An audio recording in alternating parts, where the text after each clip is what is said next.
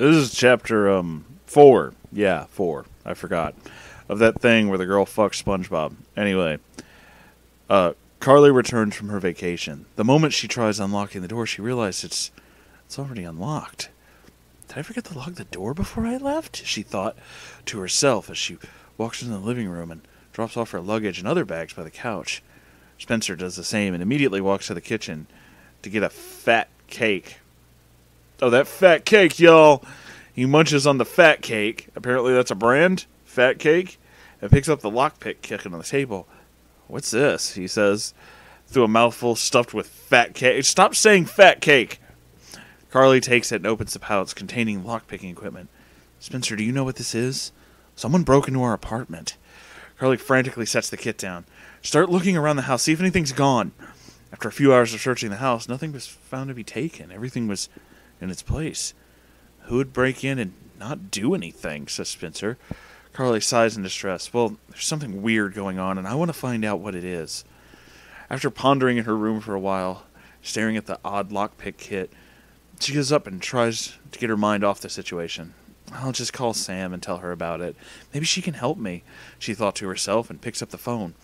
As she's scrolling through her contacts for Sam, it hits her. This is Sam's lockpicking kit. She called Sam. As it rang, she debated on whether to confront her over the phone or in person. Sam picked up, and she decided it'd be better in person. They talked for a while and decided to meet the next day at the Groovy Smoothie. I'm going to guess this is something in this show. That's a horrible name.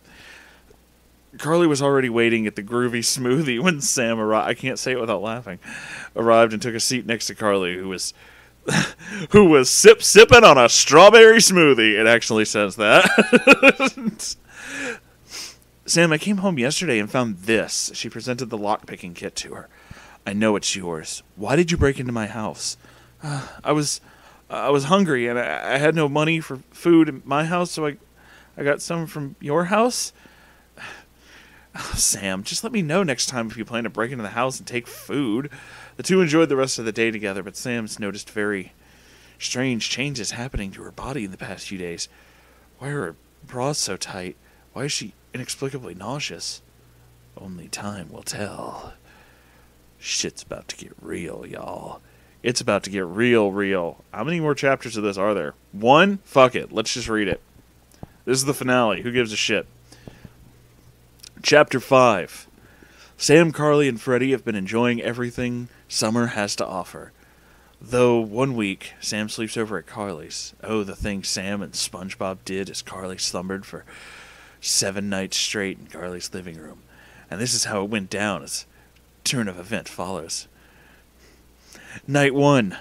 Hey, Sam, I wonder, Oh, I'm sorry, it's SpongeBob, I'm sorry. Hey, Sam, I wonder, since I'm so small, I need a tighter fit, says SpongeBob. What do you have in mind, says Sam, confused about where SpongeBob is going with what he says. Would you let me do it in the ear? You know, I never thought I'd say that. She raises an eyebrow at him, then just shrugs as she sets her head near SpongeBob. SpongeBob whips out his porous penis and jabs it into Sam's ear. Ow! She quietly exclaims, aware that Carly is asleep. SpongeBob moves in and out and eventually speeds up so fast that the friction burns her ear. She hisses in pain, her head whips up, and sponge semen dripping out of her ear. SpongeBob flies off of her head. His spongy self takes no damage from the impact of falling. He just laughs in satisfaction. She rubs her ear. She looks at the sponge semen on her fingers. Sponge semen. I'm going to say that a couple more times because you really need a sponge semen. You need to think about that. She looks at SpongeBob seductively and licks it off her fingers. Night 2. Sam blows SpongeBob again. She notices that he laughs more and more as he's about to ejaculate. He laughs more. Just before Sam's mouth has his baby batter all inside. Baby batter? It has lost its pineapple taste since being away from a pineapple environment for so long. Night 3. Sam and SpongeBob tried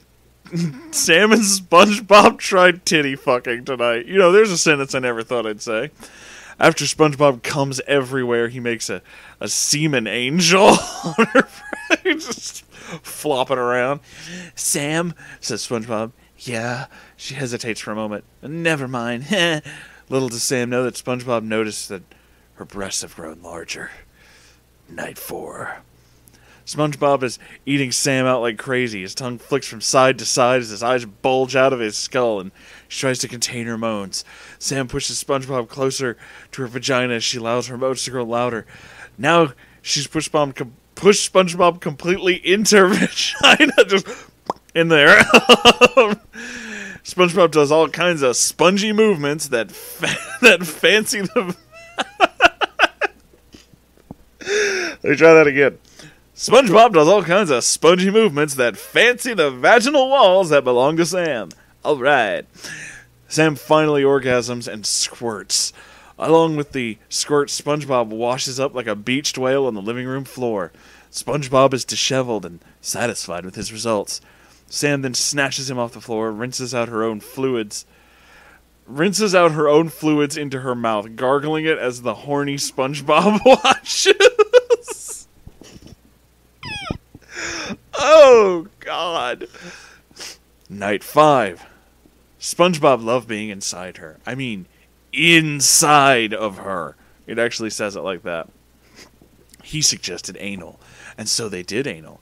Sam's anus smelled of dishwashing soap, and SpongeBob had bits of feces on him. Ew. And that made him go crazy as he ejaculated through every pore of his body like a sprinkler.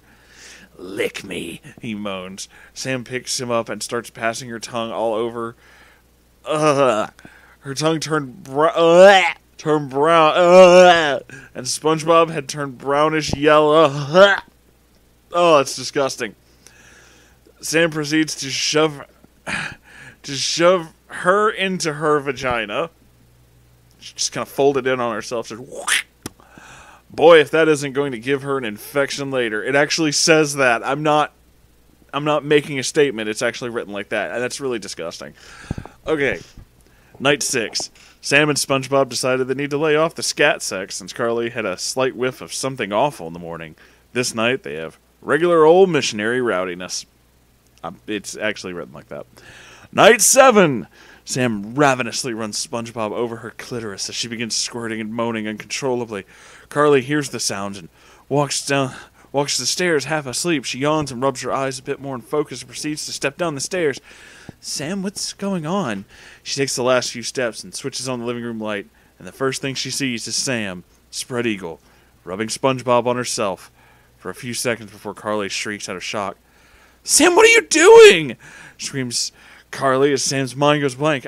And that's the end.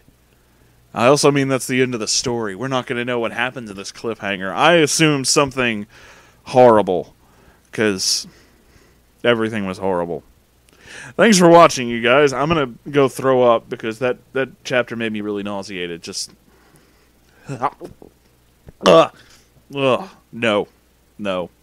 Alright, do comment, subscribe, and stuff. I love you all. Oh, God. Alright, bye.